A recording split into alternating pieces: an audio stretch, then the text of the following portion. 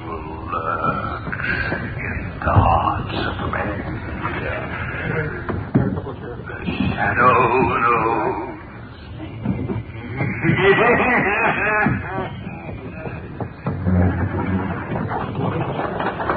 Blue Coal presents The Shadow, the man of mystery who strikes terror into the hearts of shopsters, lawbreakers, and criminals.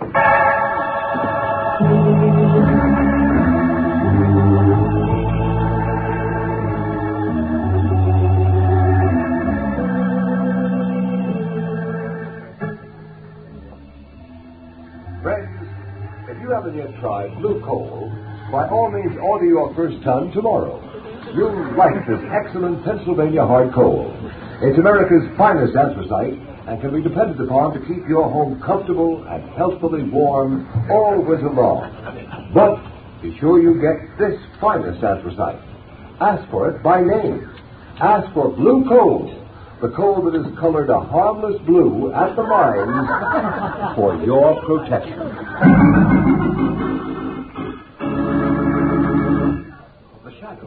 Is in reality Lamont Cranston, wealthy young man about town. Years ago, in the Orient, Cranston learned a strange and mysterious secret. The hypnotic power to cloud men's minds so they cannot see him. Cranston's friend and companion, the lovely Margot Lane, is the only person who knows to whom the voice of the invisible shadow belongs.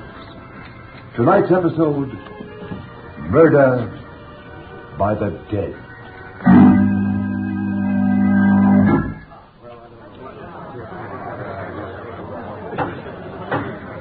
The court will come to order. The court will come to order. The prisoner will stand. Peter Swift, you've been found guilty of willful and deliberate murder after a fair and impartial trial. Have you anything to say before sentence is pronounced upon you? Yeah. I got something to say. Very well, be brief. Oh, I'll be brief, all right. You think you're going to kill me, but you ain't. I'll get you. Yes, you up on the bench there, and I'll get that district attorney, too. And just for good luck, I'll get the foreman of that crooked jury that railroaded me. Do you understand? Perfectly. Your threats against the district attorney and the foreman of the jury will, I am sure, go as unnoticed as your threat against myself. Peter Swift, I hereby sentence you to be taken from here to the place from whence you came, and that there you be executed in the manner provided by the law. And may God have mercy on your soul. You will hang me, will you, you old fool?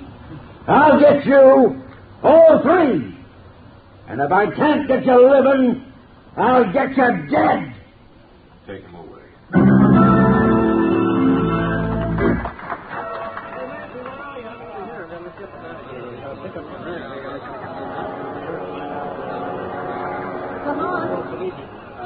Cranston, good to have you back in America again. Oh, Margot, I cabled you that I was coming at once, just as soon as I got that frantic message from you. What's it all about? Lamont, the district attorney's stove was murdered last week. Yes, I know. I saw it in the papers. I cabled you because I was afraid. Afraid? You? What's the matter? Spooks? Well, I'm trying to believe it isn't. Oh, darling, you're talking nonsense. I only hope I am. Lamont, it was District Attorney Stowe who prosecuted that murder of Peter Swift 6 months ago. Yes, I remember the chap who threatened to come back and get Stowe and Judge Clive and the foreman of the jury. You haven't forgotten who the foreman of the jury was, have you? Oh, by George. It was your father, wasn't it, Margot? Your father is the third on the list to die. Now do you understand? Oh, but my dearest girl, you surely don't intend to suggest that... But I mean, Peter Swift was hanged. All I know is that 3 men were threatened, and one of them is dead. A coincidence, of course. Well, perhaps. But I know you'll think I'm a fool, Lamont, but... And I don't know how, but perhaps Peter Swift has come back. Peter Swift was executed. Hanging is usually effective. But there is something in what you say. I wonder now. So we're asked to believe that Peter Swift has come back to a land of shades to kill 3 men. 3 were threatened, One is dead, murdered. The killer must be, then, a ghost, a shade. Well, my dear, I suppose there's only one thing that can be opposed to a shade. And that is? A shadow. My dear Margot, a shadow.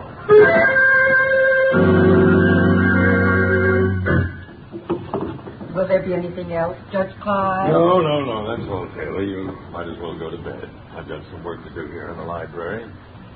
They keep me up for quite a while. Yes, sir. Good night, sir. Poor Joe. I wish I could forget him.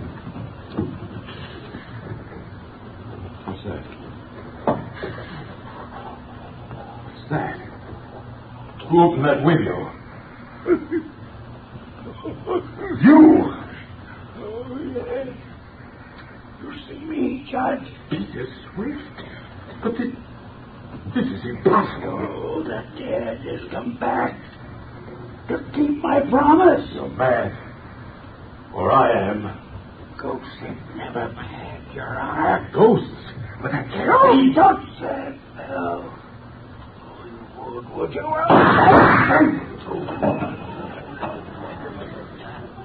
That's two of them. One more to go.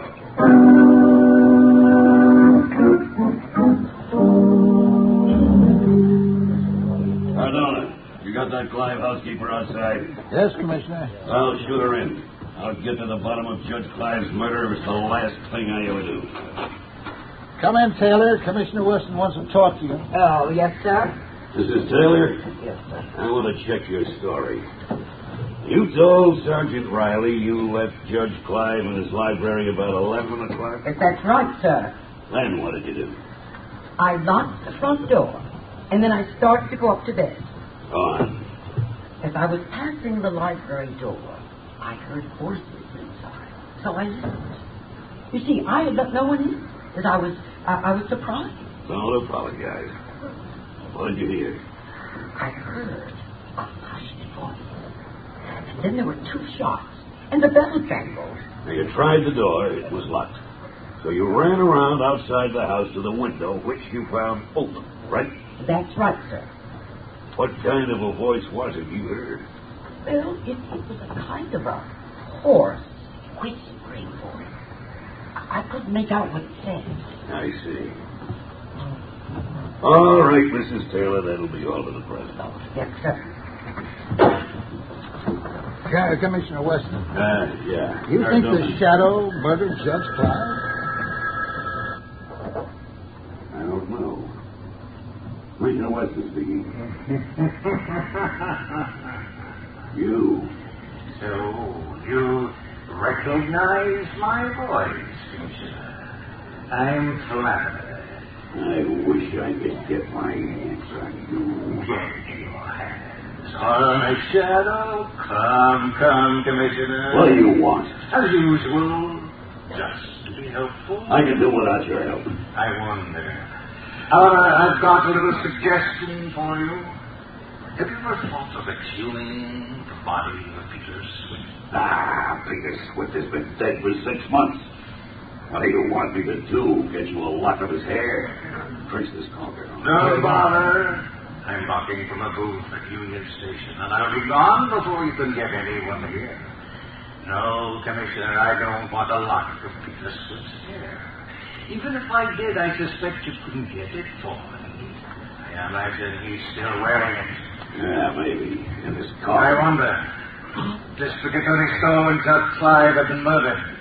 There's only Mr. Lane left. I don't believe in ghosts. No, but you believe in shadow, don't you? Hello. Hello. He's hung up. What was that all about? Cardona, get an order for the exhumation of Peter Swift's body.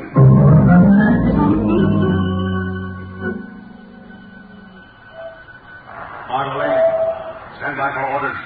The police are on the right track, but they may be too late. Move to the Warden State Prison. Pose as a newspaper reporter. Find out what disposition was made of Peter Swift's body following his execution. Hurry. Every second counts.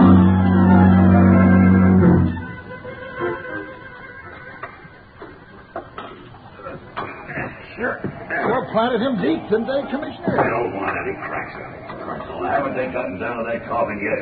How you coming, boys? Just hit the coffin, sir. We'll have it out soon now. I'll snap into it and get the ropes on.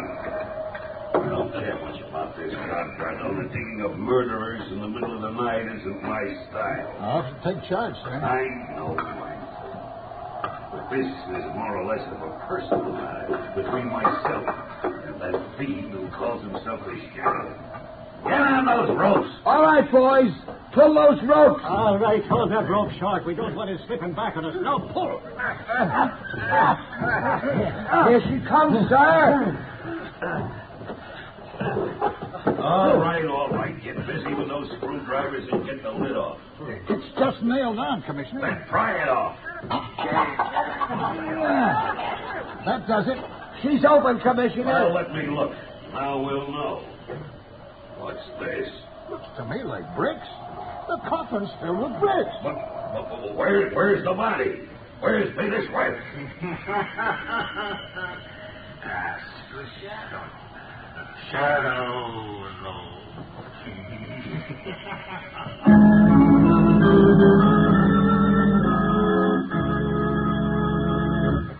While we're waiting for the Shadow, I want to pass on a bit of advice of particular interest to all homeowners. If you're anxious to cut down your doctor's bills this winter, to keep your family free from a lot of sniffles and colds, then by all means burn anthracite or hard coal, because anthracite is the healthful fuel. It gives steady, even, healthful heat, in contrast to the flashy kind of heat you get from the on and off types of quick-burning fuels. And friend, don't forget this point. Furnaces, cook stoves, and space heaters in this section of the country were especially designed to burn anthracite. And to get America's finest anthracite, ask for blue coal. Blue coal burns long and evenly, with the furnace dampers practically closed. There's no waste up the chimney. It gives economical as well as healthful heat. Blue coal is mined by the Glen Alden Coal Company, the world's largest producers of Pennsylvania anthracite. It is laboratory tested at the mines for purity and for uniformity of size. If you have never tried blue coal, place a trial order tomorrow. You'll find the name of your nearest blue coal dealer listed in the Where to Buy It section of your classified telephone directory under the name Blue Coal.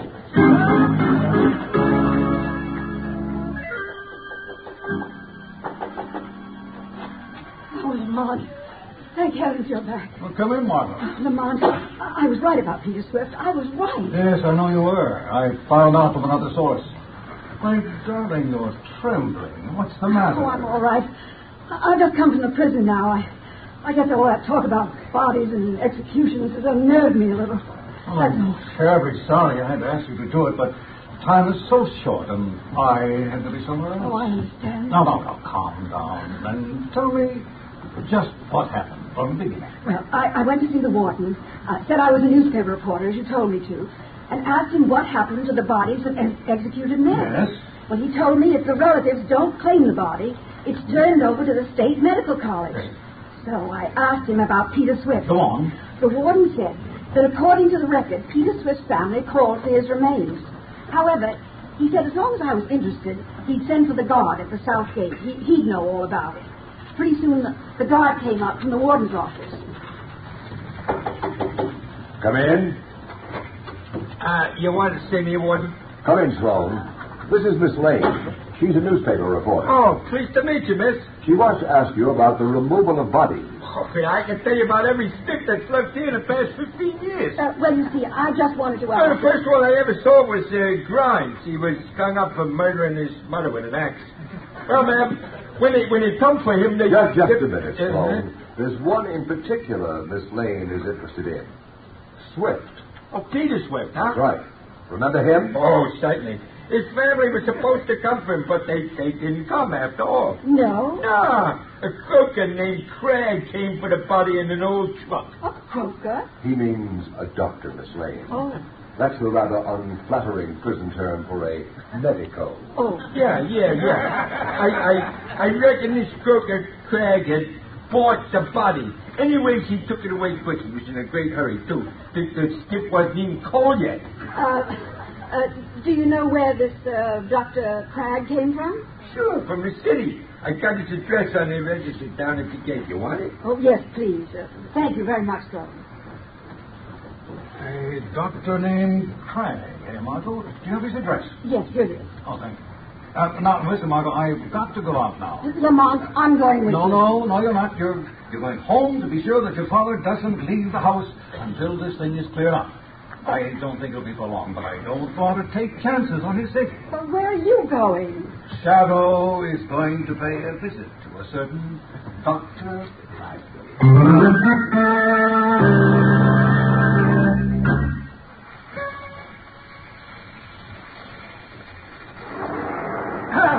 The solvent! At last! I've got it! Dr. Cragg? Huh? Who was that? Who spoke? Does it matter? I'm right here at your elbow. You lie. I'm the only person in the room. Oh, no, you're not, Doctor. But I wouldn't turn around to find out if I were you. Where are you? Where's that voice coming from? I can swear there's no one else here. Then you must be having hallucinations. Wasn't you, Doctor? I'm sane. Sane. I'm sure you are, but you can't see. That's all. What do you want? Just the same, I have a price. A good price. How much? $20,000. Yes, a good price. Well, I've got a friend booked to hang on the 23rd of this month. what's that got to do with me? My dad. 20 grand. Who's your friend? His name is Louis. Three-fingered Louis. Well, what am I supposed to do about it? Perhaps you could keep him alive. Oh, why, come to me. Drop that gun, Doctor. I've got you covered. You dirty... You can't shoot the shadow. Shadow? You don't mean... Yes, I mean the shadow, Doctor. The shadow just wants a little information. You won't get it. The information as to how you resuscitated Peter Swift. Brought him back from the dead, if you prefer the term. I won't tell you. And restored his broken neck. I did it. I've proved I can do it. But it's my secret. I don't care if you are a shadow or the shadow. You can't have my secret. No one can have it. It's mine. Perhaps you trade your secret for mine. My secret of blinding eyes to the obvious. I can teach it to you in a few minutes. The shadow secret of invisibility. But I'm not interested in your secret, some psychological touch. What's the power of making oneself invisible compared to the secret of making the dead live? Perhaps you're right. Perhaps there is no comparison. But where to learn that secret, Cragg? Tibet or an African jungle? I won't tell you. It's mine. For how long will it be yours? For as long as I want it to be. Forever and for all eternity. Because only I know the secret, and I shall never reveal it. No. They called me a madman. They threatened to put me in an institution. You're a mad, Cragg. No. I am a genius. Well, lucky. You benefited by an exceedingly rare coincidence. No. A coincidence might happen one time in a billion, one time in a trillion. It was no coincidence, I tell you. It was my genius. And I shall hold my secret. I shall continue to make the dead live. You're making Peter Swift live has caused two other men to die. To die at the hands of Peter Swift. And what interest is that to me? I am not interested in that. Not interested in the fact that the third man may die tonight. A man named Ross Lane. What do I care about Ross Lane alive or dead? It is nothing to me. Will you bring Ross Lane back to life? Oh, I could. I can bring anyone back from the dead. I tell you, I have found the secret of life over death. I can prove it again and again. I can prove it on myself.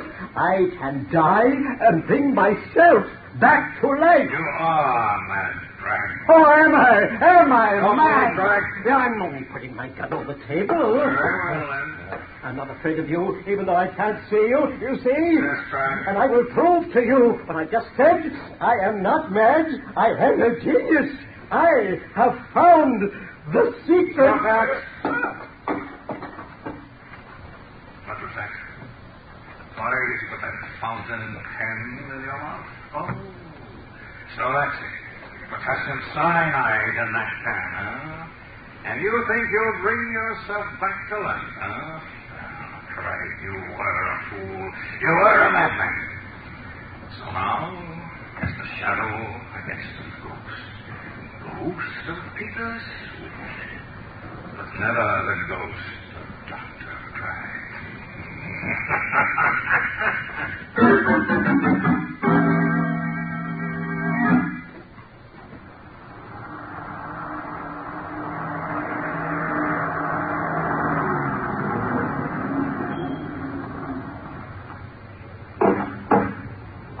That you, Jenkins?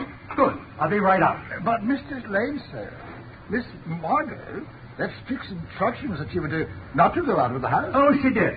Well, when she comes back, you tell her I went out. I'm not going to be ordered around by my own daughter as if I were a child of 3. Ridiculous. I can take care of myself. Open the car, Jenkins. But Mr. Lane, the danger my eye. I'm going straight to my own club. It's my own car with my own chauffeur. The club, Jenkins. Yes, sir.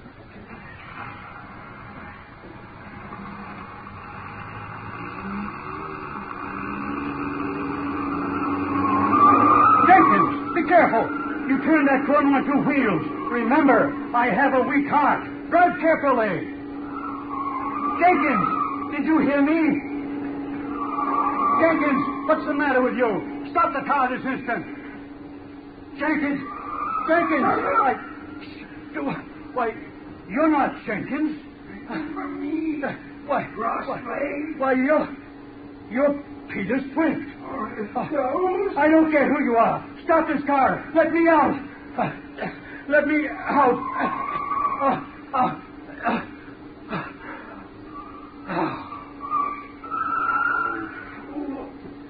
Couldn't go by itself. Scared to death. Well, save me the trouble. I wouldn't be too sure of that, Peter Swift. What's that? Boss Lane is unharmed. He's only fainted. He has a weak heart. Who's that? Where are you? Don't tell me you didn't know you had the shadow as a passenger, too, Peter. Shadow? Yes, the shadow. What are you going to do? I think you'd better stop the car, Peter, and then I'll see that the proper authorities get you again. And this time there will be no Dr. Cragg. Yeah. Well, this time they don't get me. No? Shadow. I'm driving this car. And you don't dare touch me if you do. And when they get you, Peter, they'll take you up on that little platform and blindfold you. And they'll put the noose around your neck. It'll be hard for them to find you. Your driving is positively reckless, Peter. I think the emergency brake is indicated.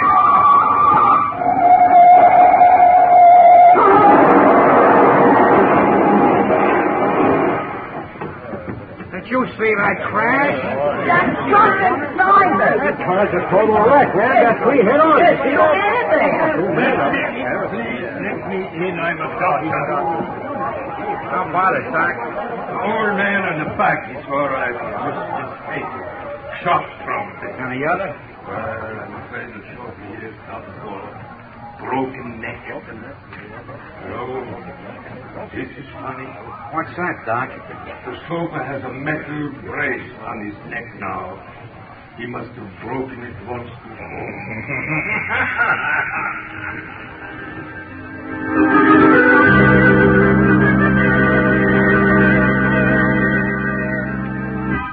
Well, there he is, Peter Swift. The only guy that ever died twice. Yeah, we're giving him a swell funeral, all right. I bet there's guys from every mob in town, right in this room. Only look natural. Way so natural. And cast your lamps on the reed. Yeah, Peter liked flowers. They used to let him mow the grass and sing.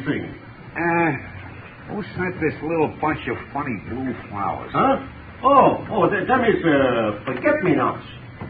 Ain't there no card? I guess there is at that. My gosh. Look here. Huh? What does it say? The shadow.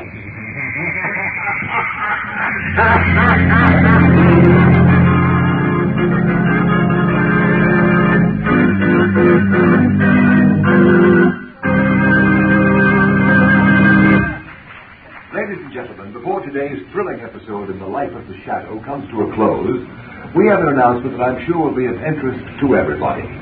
Beginning today, Mr. John Barclay, our blue coal heating expert, will give a series of practical talks on the subject of automatic heating. Ladies and gentlemen, Mr. Barclay. Good evening, friends. Today, more than ever before, we realize the need for absolutely uniform heat in order to enjoy really healthful living conditions. However, many people are under the impression that it is necessary to spend huge sums of money and install elaborate equipment in order to have this uniform heat. In other years, that was true. But today, you can have uniform heat 24 hours a day for as little as $18.95. That's the price of a blue coal automatic heat regulator. Is this a simple device which can be installed on any kind of heating equipment? Oh, yes. It works equally well. Hot air, hot water, steam or vapor heating plants, even on space heaters, which you probably know of as parlor stoves. Not only is the blue coal heat regulator so inexpensive that anyone can afford one, but its operation is simplicity itself. It consists of a thermostat located right upstairs, where it's always handy, or you can have it in your living room, your dining room, your kitchen, anywhere at all. This thermostat is then installed to connected to a silent motor located in the basement near the furnace. Is it easy to install? Why, yes. Yes, the installation of the blue coal heat regulator is such a simple matter that it requires but an hour or two. In fact, you don't even have to let the fire in your furnace go out. And the charge for installation is very low, averaging around $5.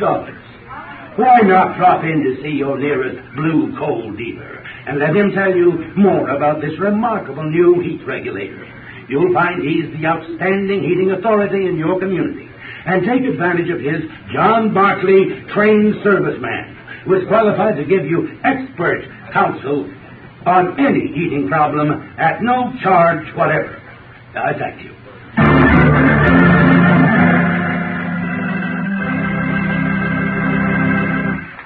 The story you have just heard is copyrighted by the Shadow magazine.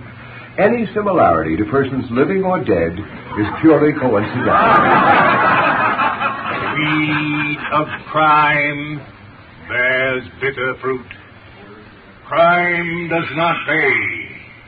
The shadow knows.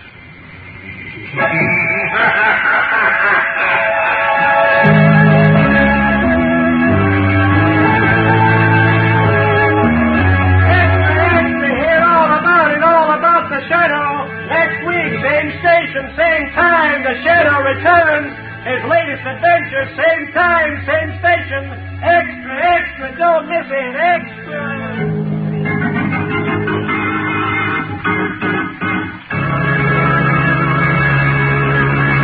Our cast tonight has included Dwight Weist, Margot Stevenson, Polly Bear, Jackson Beck, Arnold Moss, Sidney Sloan, Trudy Warner, Arthur Anderson, Dick Osgood, John Nanovic, organist Rosa Rio, and Terry and Ken Ross on sound effects. Is there another name I should mention? And of course, Carl Weber as John Barclay. This is your announcer, Ken Roberts, who joins with the cast in extending our appreciation to the creator of the shadow, Mr. Walter Gibson.